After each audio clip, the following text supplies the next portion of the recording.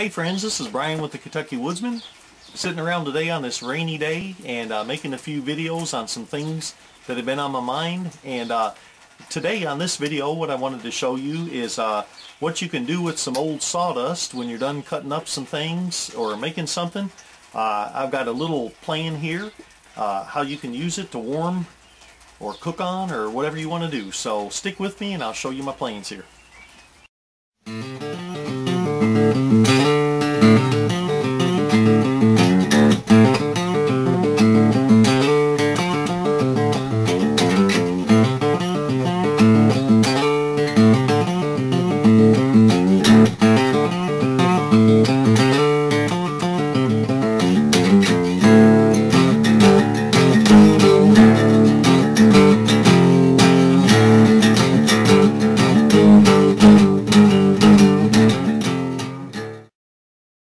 Okay, so for this what you need is you need to get you something like a tomato juice can or something about that size, you know. And what you want to do, we're going to fill this full of sawdust is what we're going to do, is you want to take your knife or drill bit, whatever, and you want to make about an inch size, 3/4 inch size hole, something like that. And after you make the hole, then you just set that aside, okay? And then I get some just like PVC pipe, something like that, you know, and cut it off. What is it? Probably about 10 inches, a foot, something like that. And what you want to do is you want to round the end of that just so it fits on a round of another piece, okay, like that. And then you want to cut you another piece, probably about 4 inches, okay. And we're going to use these.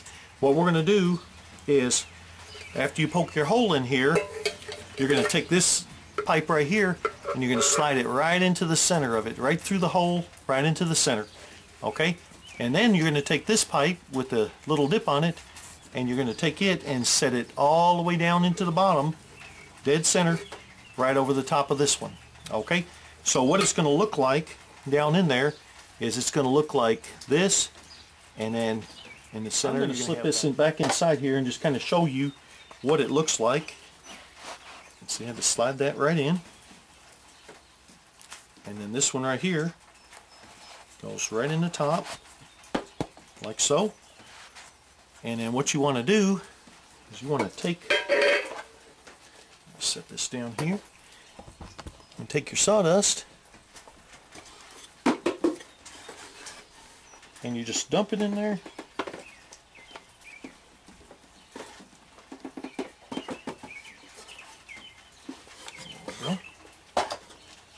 Pack it right around, and pack it in there tight, folks. Don't if you don't, it'll cave in. The tighter you get it, the better it'll be when you pull this stuff out. So, and then when you're done, what you want to do is just slip this out, just wiggle it, slide it right out. You're gonna have a little bit fall in there, so don't worry about it. I mean, we'll tip it over and get it out. And then slide this one here right out. And when you look down through the top, you'll be able to see light coming from this little hole down here once you look down through the top. So that's how you know you've got a direct shot straight on through, okay? So let's go ahead and take this and we'll go ahead and light it up and I'll show you what it looks like, okay?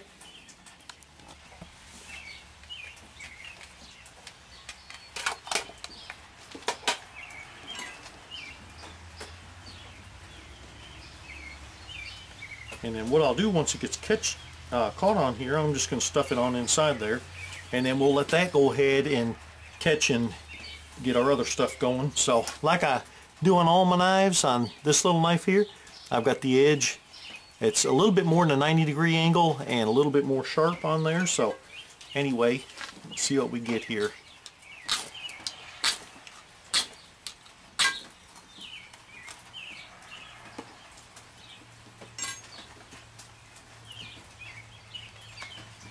Boy, does that burn.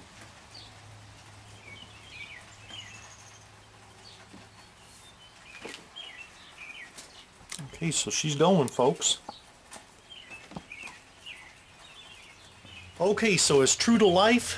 No matter what side of the fire you sit on, the smoke is going to follow you. So it's blowing this way. So what you want to do is we want to flip it around, okay?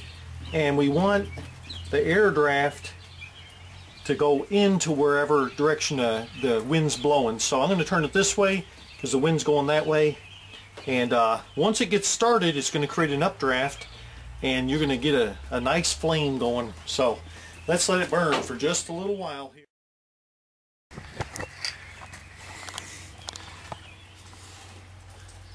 See, it's burning pretty good down in there. And what that's going to do is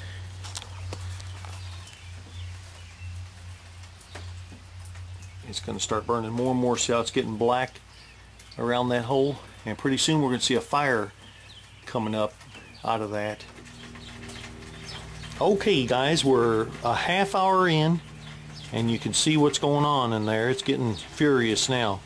So you can see how it's just turning red as anything, and I mean the heat that's coming off this thing is really good. You could definitely cook with that. So that'll be the last time I show it. I mean, a half hour right there, you know, what are you looking at? Got good 3/4 of it that's turned black. Not all that amount is red inside.